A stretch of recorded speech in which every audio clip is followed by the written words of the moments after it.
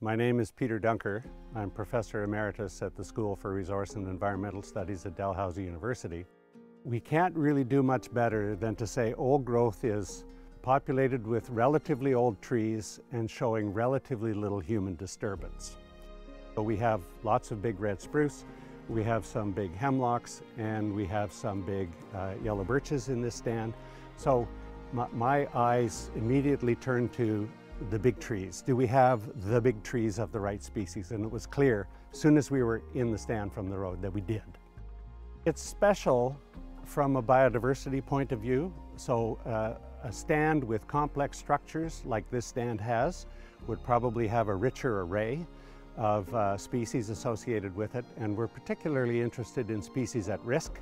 But I'm just enamored personally with big trees associated with a lot of small trees and the diversity of trees we have. I come in and I look around and I say, this is simply awesome.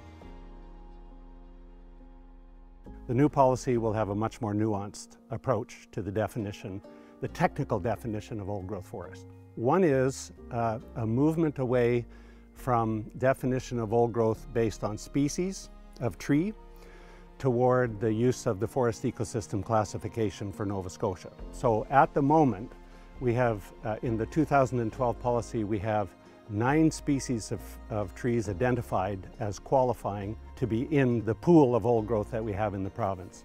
But now we're going to move toward a system that uses forest types as defined in the Nova Scotia Forest Ecosystem Classification.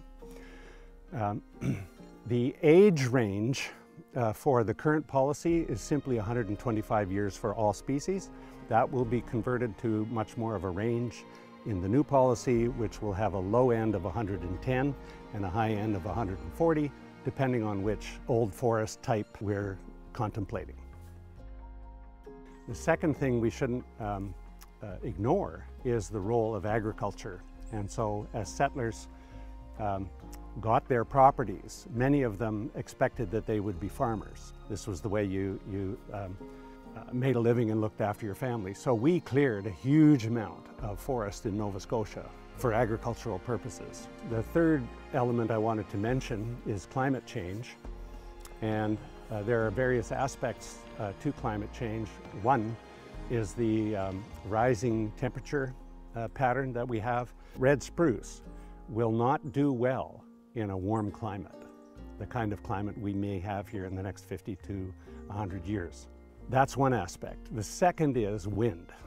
There's an expectation for the atmosphere to become windier, especially here. These old growth forests are generally tall, and the taller a tree is, the greater the chance that if the wind catches the crown, it could knock the tree over. Now, we expect deadwood to be on the forest floor, but we don't expect them all to be blown over. For viewers of this video, I would urge them to do 3 things. The first thing is to learn more about the old forests of Nova Scotia. The second thing is to find out where special old growth forests might be and go and visit them. Thirdly, support initiatives that are dedicated toward the conservation of old growth forests, particularly on private land.